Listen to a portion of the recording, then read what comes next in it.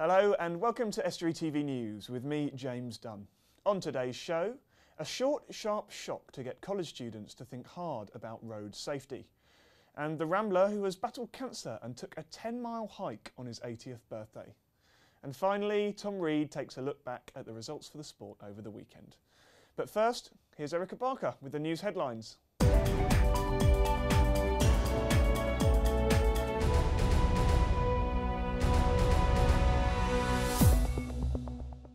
The headlines today. Figures reveal more than 50 children in North East Lincolnshire are waiting for foster carers or adoptive parents to come forward.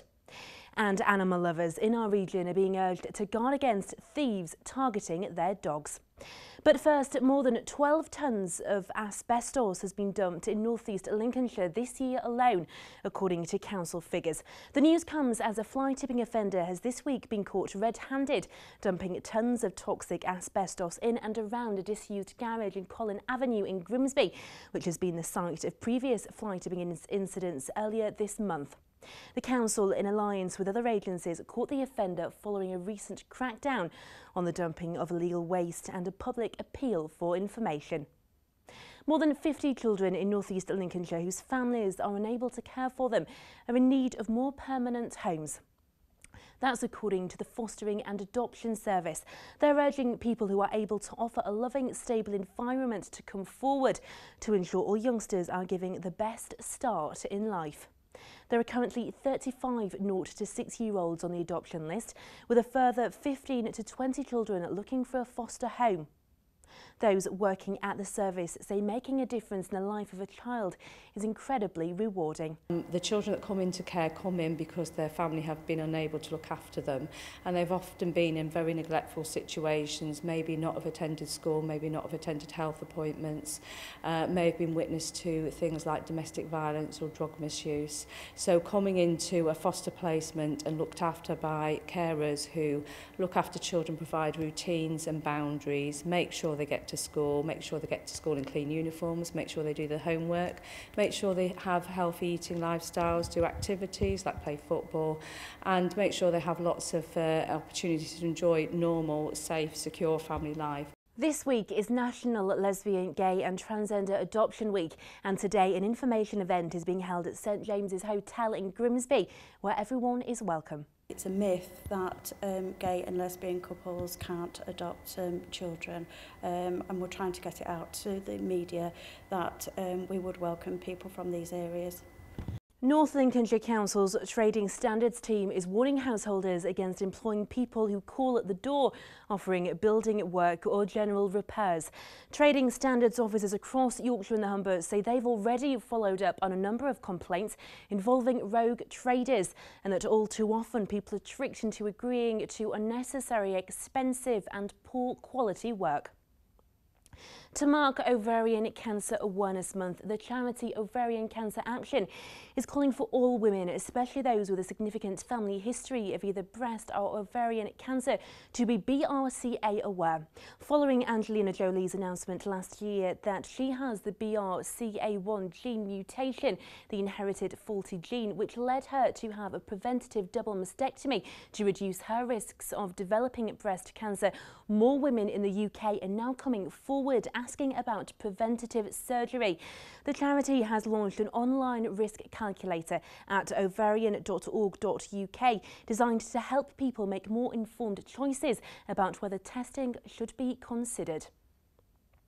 Humberside police say they're cracking down on the number of people putting their lives at risk by not wearing a seat belt.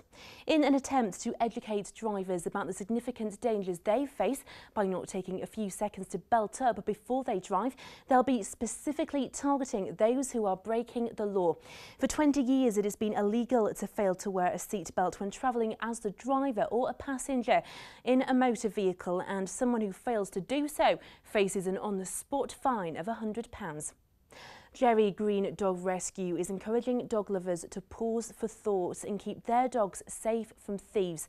According to police figures, from January 1st to October 31st last year, 911 cats and dogs were reported stolen in the UK, the equivalent of 3 pets every day.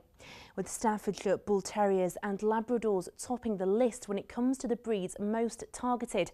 They're urging people to avoid tying their dogs up outside shops and leaving them alone in a car, and encouraging people to take advantage of their free microchipping service.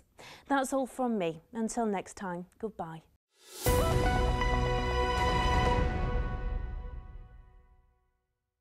Thanks, Erica. Now, speed dating and road safety are two things that you wouldn't necessarily think go hand in hand. But they were a match made in heaven for emergency services, who held an innovative workshop for young people at Scunthorpe's John Leggett College. Students got a chance to speak to people who deal with road traffic accidents and see the impact that they have on people's lives every day. But they only got a few seconds with each person before moving on. Emma Lingard went along to find out more. These youngsters are learning about the dangers and consequences of reckless driving.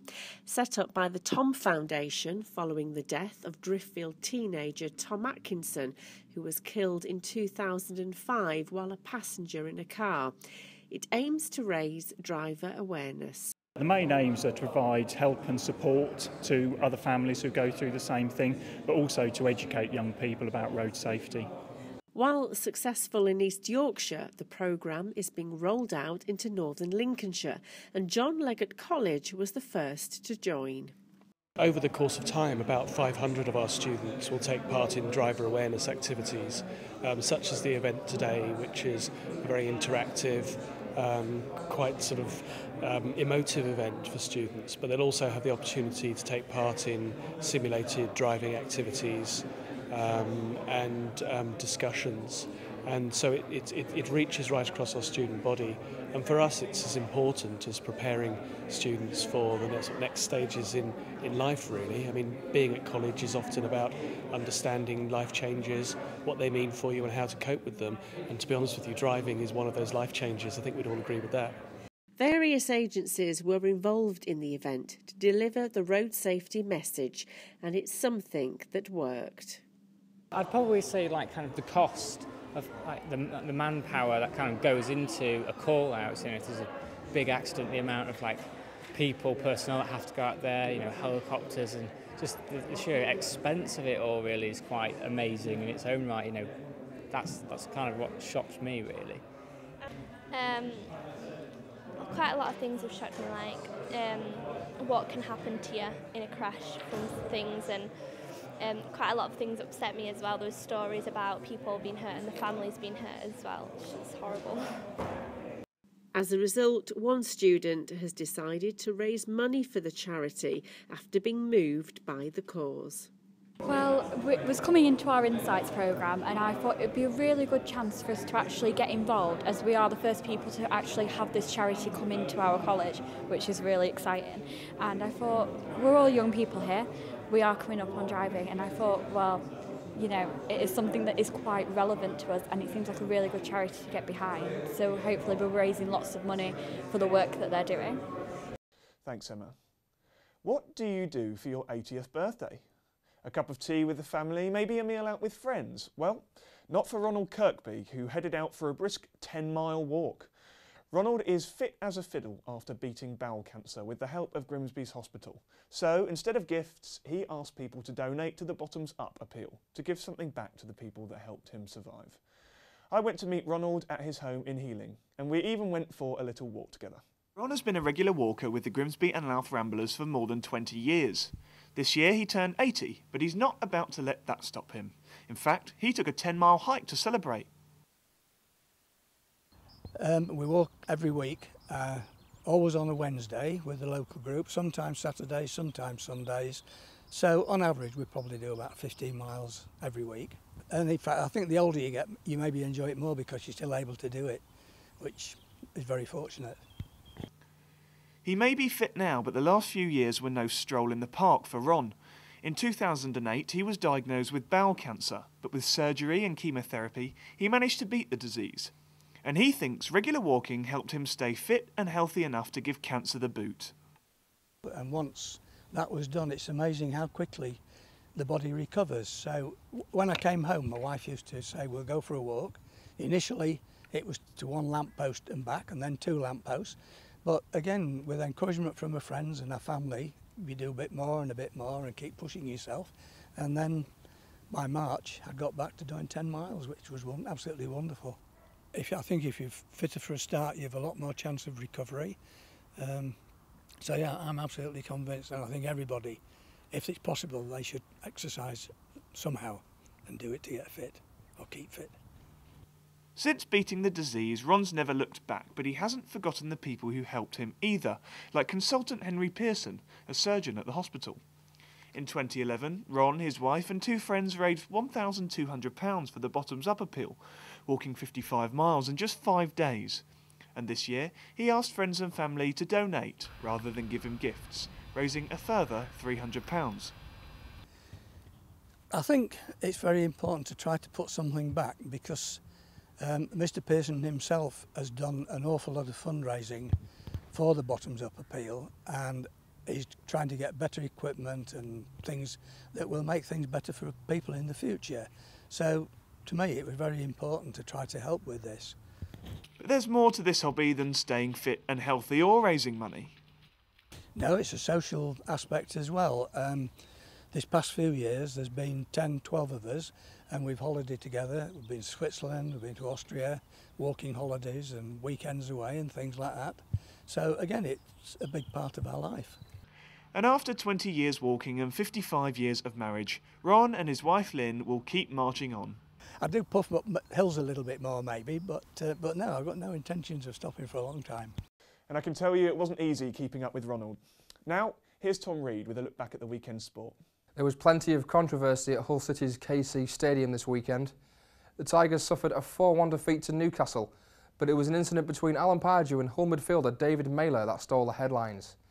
The Magpies manager appeared to headbutt Mailer after a collision on the sidelines, which led for calls for him to be sacked.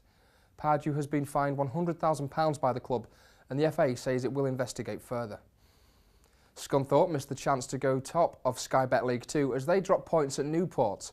They conceded a second late goal for a second game in a week, having led 2-1 with goals from Paddy Madden and David Sayers. Their game ended 2-2.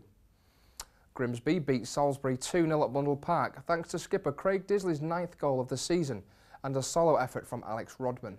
James McKeown made a fine save from Glenn Wilson when it was only 1-0. Lincoln secured a 3-2 win away at Aldershot thanks to, yet again, Ben Tomlinson's fine form. He scored the winner in the 71st minute in what was his 11th goal in 13 games. North Ferriby beat Vauxhall Motors 2-0 in the Conference North to remain 2 points behind current leaders AFC Telford. In the Tool Station, Northern Counties East League Division 1, Grimsby Borough lost 2-1 against AFC Emley at the Bradley Football Development Centre. Cleethorpes Town drew away at Hallam thanks to an 87th minute equaliser from Luke Maskell. Meanwhile, Louth lost 4-2 away at Selby Town. The visitors were winning 2-1 at one stage but threw the lead away.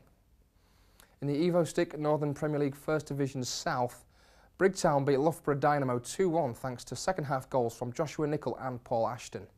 Goole lost 4-2 away to Carlton Town. In the TSW Printers Scunthorpe and District Football League Division 1, Barnetby United were beaten 4-1 away to Swinefleet. In rugby, Cleethorpes lost 23-16 at home to Belper. Grimsby beat East Retford 35-20.